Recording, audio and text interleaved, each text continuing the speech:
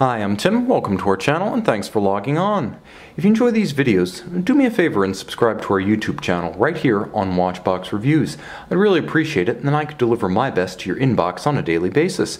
If you like our watches, you can buy them on thewatchbox.com. That's where all of our pre-owned vintage and late-model luxury timepieces live full-time with high-res images, boxes, papers, and accessory as applicable, and of course, full pricing details for all of the watches offered on thewatchbox.com. The watch on my wrist is the Omega Speedmaster Moonwatch Dark Side of the Moon Black. That's a mouthful. This is a watch that debuted as part of the third wave of the Moon watch series. The first was the Dark Side in 2013.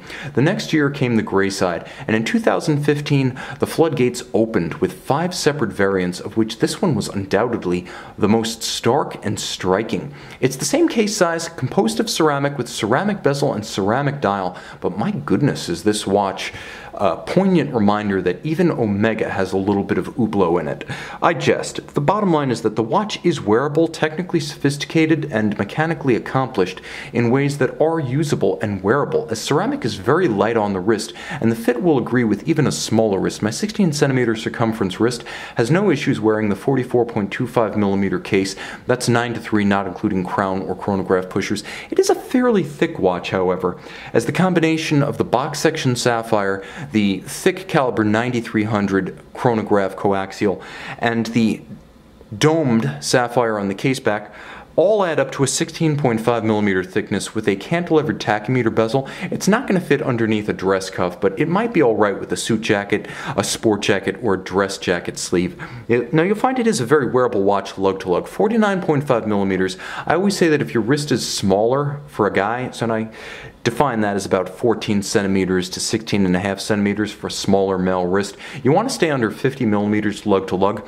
At 49.5, this watch does that. If you wish to accessorize, the lug spacing is 21mm, and it'll take any standard 21mm width strap. The strap that's fitted with the watch is, first of all, thematically consistent, as it is all black. It is a textile on the top with a monotone stitch and a folded edge dramatically bolstered so it matches the swell of the lugs. On the underside is where you find the calfskin, so it is a leather strap with a contrasting red stitch on the underside only, blacked out on the top to maintain the aesthetic. You can see it features a hybrid metal and ceramic clasp with twin trigger release so it won't pop open by accident. The clasp body is ceramized titanium, and you'll note it has a minderless system that tucks any excess length underneath the clasp, so there are no minder loops on the strap, and when the watch is buckled down there is no spare strap or excess strap visible. It simply tucks underneath. You'll also note that there is a sewn-in set of gussets to prevent gouging of the strap itself for long-wearing durability. This has the potential, if you don't really soak it down or sweat like a pig, to be a half-decade strap in terms of durability. It also has a little bit of a curvature to its spring bars, so it's fairly unconstrained in its movement. There's a little bit of flare, but you'll note that you can basically pull it straight down around the tight curve of a small wrist. Though the watch is monotone, that is not to say it is entirely monotonous. The flank of the case is satin finished, and the lugs are beautifully polished. It is a testament to the industrial prowess of the Swatch Group that Omega is able to get polish this narrowly constrained with character lines this sharp on ceramic. That has to be achieved with diamond-tipped tools. Let's see if we can get a little bit closer, because the tachymeter bezel and the dial are special, and they deserve your attention. They deserve my focus. Quite literally my focus. As you can see, the bezel is a satin finished ceramic. What you can't quite see is that all of the wells featuring indices and numerals, as well as the script tachymeter, are filled with black lacquer, so the attention to detail factor is high with this one. Of course, you can use the tachymeter in conjunction with the chronograph to gauge the speed of an object over 2 fixed points a known distance apart, like a standing kilometer or a mile. You'll also note that the dial itself features a matte black ceramic base, so it too is zirconium oxide to match the rest of the componentry. It's a beautifully assembled dial. As you can see, the indices are applied. They are blackened white gold to match the blackened hands at center. There's a little bit of a dished profile to the somewhat raised subregisters. There's a mono counter for chronograph minutes and hours at 3 o'clock, constant seconds at 9 o'clock, and a date window. Yes, a date window at 6 o'clock, also in black with black on black printing. This is a little bit of a oddball watch for a guy who's got a sense of humor about his high horology. This isn't for the guy who never cracks a smile. This isn't for the guy who can't occasionally laugh at himself. But if that sounds like a good time to you, this might be your watch. Now, it does have lume, and there will be a lume shot, so stay tuned for that. When you turn the watch over, you can see it's the semi-asymmetrical profile that we've known since late 1965 on Speedmasters. They provide a little bit of guard against the shearing of the pushers and the crown. That's what the overlapping shoulders provide, shearing protection. Turn the watch over. We can get real close now.